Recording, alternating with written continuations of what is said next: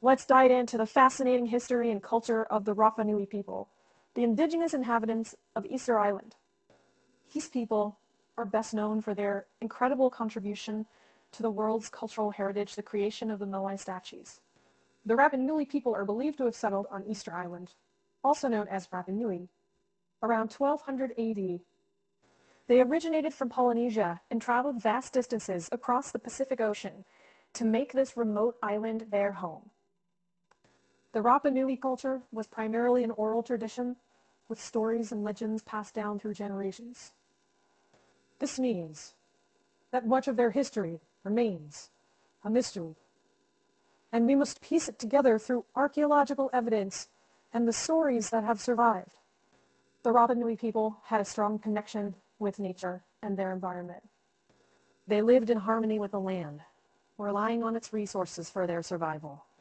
They practiced agriculture, cultivating crops such as sweet potatoes, taro, and bananas. They also fished in the abundant waters surrounding the island and hunted seabirds for additional sustenance. The Rapa Nui society was hierarchical, with a chief, or a riki, at the top. The Ariki was responsible for making important decisions, and his authority was passed down through the family line. The society was divided into various clans, each with its own territory and responsibilities. The Rapa Nui people were skilled artisans, creating intricate wood carvings, petroglyphs, and of course, the incredible Moai statues. These statues are a testament to the Rapa Nui's craftsmanship and their dedication to their cultural and religious beliefs. In the next section, we'll delve deeper into the methods and techniques used to create these awe-inspiring monuments.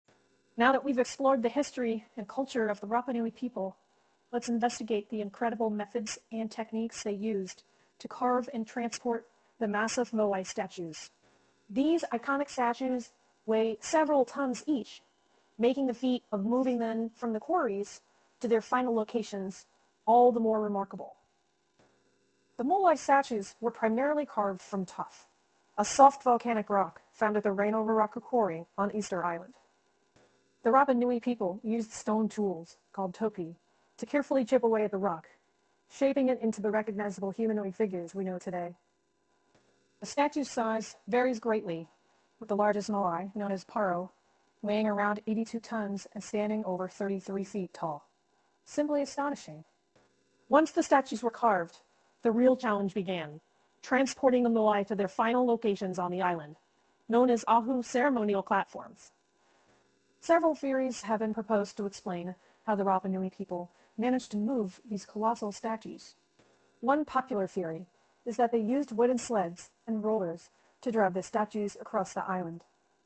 However, due to the island's limited wood resources and the risk of damaging the statues, this theory has been debated. Another theory suggests that the Rapa Nui people used a technique called walking the statues into place. This method involved attaching ropes to the statue and having groups of people rock it back and forth, essentially walking it to its final destination. Recent experiments have shown that this method is viable, and it could have been the way the Rapa Nui people moved the Moai. Regardless of the exact method used, it's clear that the Rapa Nui people were incredibly resourceful and ingenious in their efforts to transport the massive Moai statues across the island. In the next section, we'll examine the purpose and significance of these enigmatic monoliths in Rapa Nui society and their religious beliefs. Having explored the history and culture of the Rapa Nui people and the incredible methods they used to create and transport the Moai statues, let's now examine the purpose and significance of these enigmatic monoliths. We'll delve into their role in Rapa Nui society, religious beliefs, and ancestor worship. The Moai statues were more than just impressive feats of craftsmanship. They held deep spiritual and cultural significance for the Rapa Nui people. These statues represented deceased ancestors who were believed to possess divine power, known as mana. It was thought that the Moai could protect the community, ensure successful harvests, and bring prosperity to the island. The Moai were typically positioned on the Ahu platforms, facing inland with their backs to the sea. This placement allowed them to watch over the people and the land, symbolically protecting their descendants. The Ahu also served as a place for ceremonies and offerings to the ancestors, further emphasizing the connection between the living and the deceased. The Rapa Nui people believed that the larger and more intricate the Moai, the more powerful the ancestor it represented. As a result, there was a constant drive to create bigger and more elaborate statues in order to honor and maintain the mana of the Rapa Nui society. This competition between different clans also played a crucial role in shaping the island's political landscape.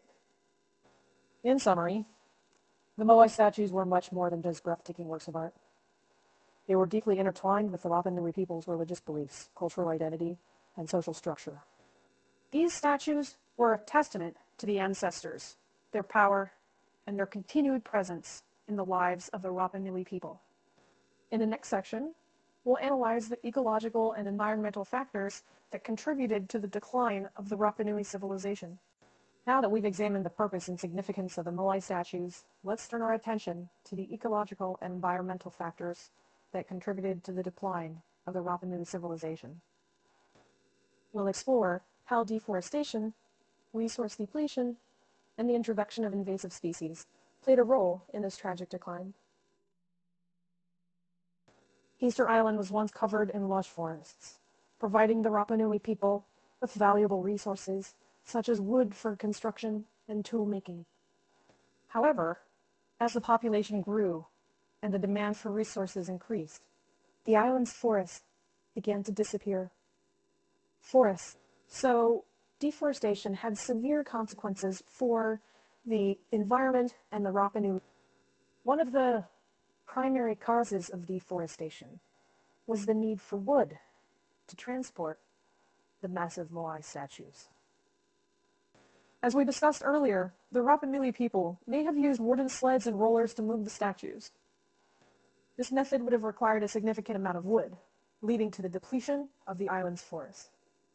Additionally, the Rapa Nui people relied on wood for constructing houses, boats, and other essential items. The loss of the island's forests led to soil erosion, making it increasingly difficult for the Rapa Nui people to grow crops. This, in turn, resulted in food shortages and increased competition for the remaining resources.